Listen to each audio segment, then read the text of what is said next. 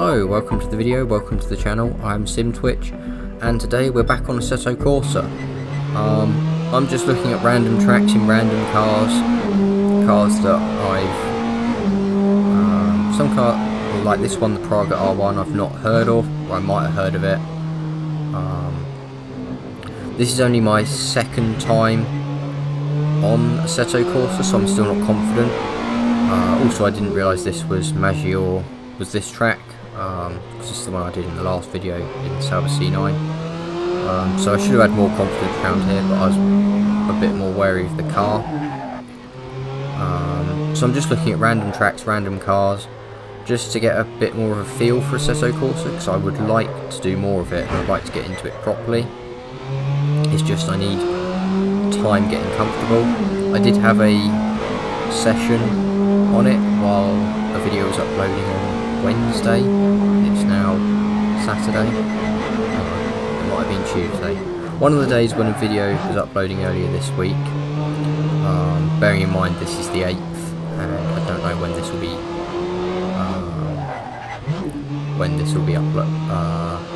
scheduled to the public.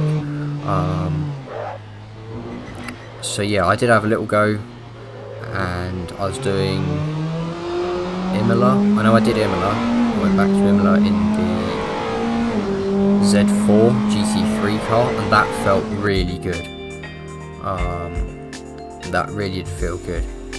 Imola in the GT3 Z4, BMW Z4 GT3. That was a good combination. I also looked at it in... I know I tried it in Ford GT40, and that didn't feel good. And I know I used other cars. It might have been the Sauber C9, because I used that quite a lot. This is the other Italian track I hadn't heard of. The full layout in the Lamborghini GT3 car. I had done a couple of laps in the C7 Corvette GT3, but that didn't feel great. It didn't feel as good as the other GT cars. This felt good in the GT3 Lamborghini Huracan GT3. This one was, because I did look at the Super Trofeo as well, but I thought I'd save the GT3 cars just to keep it consistent, so I could see what they were like.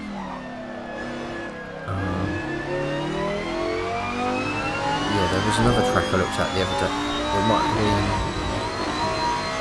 I know I didn't just do Imola and I used another car from Z4, but I can't remember what it was.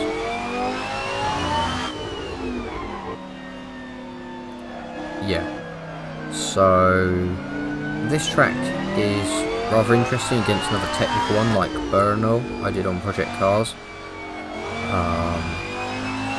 And I'd also got more used to the braking line at this point, and since the last video I know I have mucked around with the steering settings more. I can't remember exactly what I did. I was going to show it, what I changed it to, but I can't remember. I know I looked at a guide to make it feel better, on controller, and that really I didn't like that at all. So now we're swapping to the Lotus 720 around Silverstone 67. I'm not sure what year this 720 is from.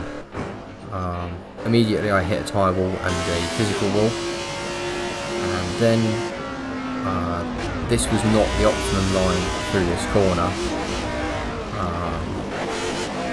but I sort of spun out, so we had a little look at the bridge, and I think the rear wheel just caught that brick wall, which would absolutely ruin the car if I'd had damage on. Because I'm practicing against no one, just having a look at tracks and cars, I thought I'm not going to do damage, fuel and tyre wear and stuff. Because I know the times that I'm setting aren't competitive. I was just having a look at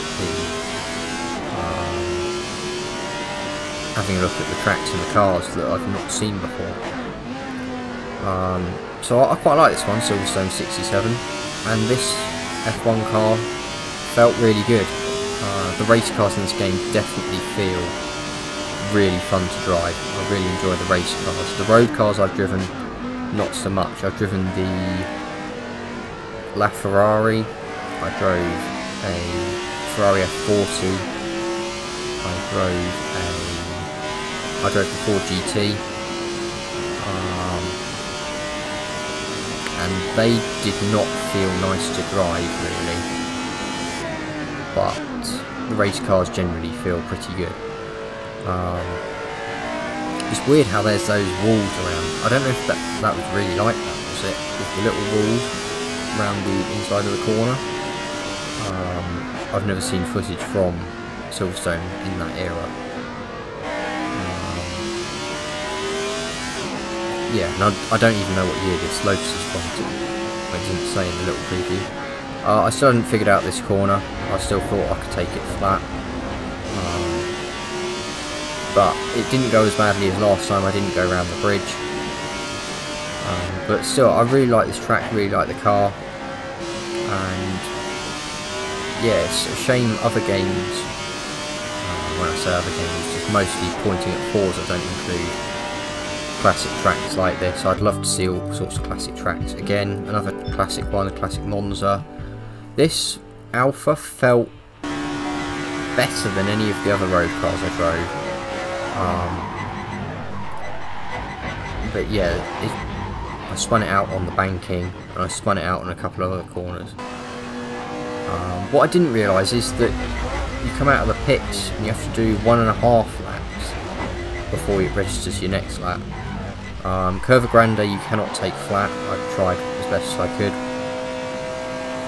but the Ascari chicane's not there, so that I actually took pretty much flat.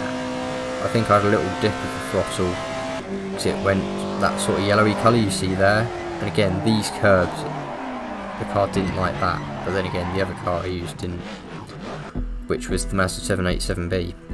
I thought, what's the worst that can happen taking a car from the early 90s to a track from the 60s designed for 60s cars?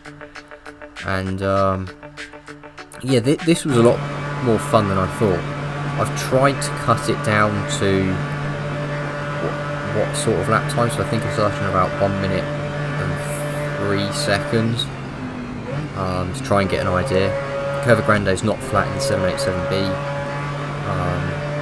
which I think it is in Forza. But I guess that's because it has tuning on and a bit of upgrades, whereas this is a stock 787B because I don't know what I'm doing with tuning. Then the Lesmos, they're pretty much the same, but there's no chicanes, there's no first or second chicanes. This is like the optimum layout for Forza. That's not the optimum racing line to quite a load of that concrete. That would have probably wrecked this car if I had damage on.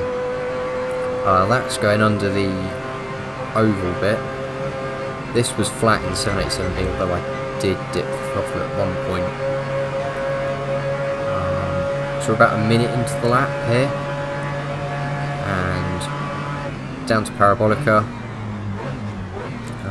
I'm never sure how you say that name of that corner. And running it really wide there, I had to hit the brakes for a second time, and getting a bit squirmy coming out of that corner. Yeah, that was the first time I had a real squirm like that in either the Sauber C9 or 787B. And then now onto this banking, which as you saw in the Alpha was rather bumpy. This, I can't imagine suspension would last looking at this.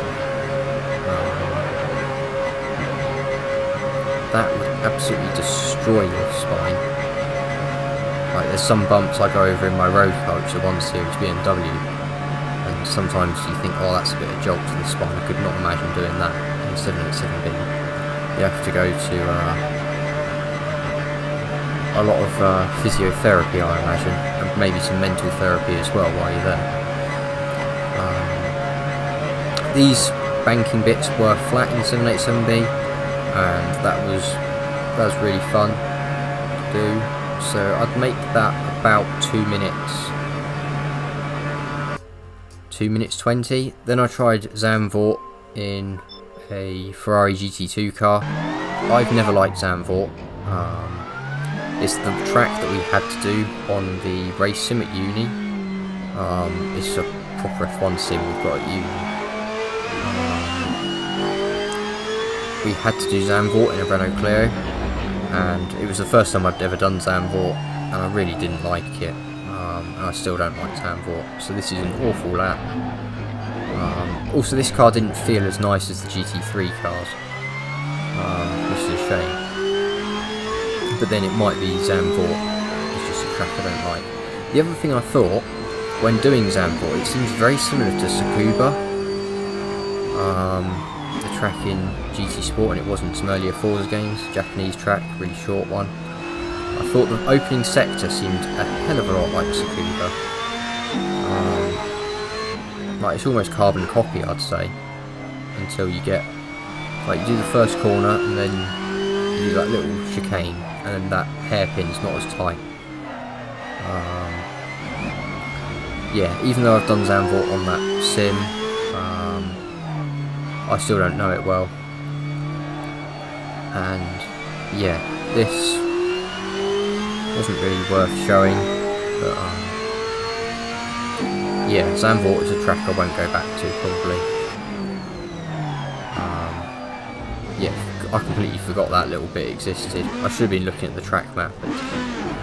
So, maybe that's a quicker line, but it's definitely a dirty line. So, I don't really have much more to say for this video, but I'm really enjoying, or generally enjoying Assetto Corsa from what I've played from it. I'd like to do more on the channel, maybe career, maybe just mucking about random car, random track sort of thing. But I chucked in a little 360, and then that's it. So I'm going to leave it there. Thank you very much for watching. I hope you enjoyed, and I hope to see you in the next one. Bye for now.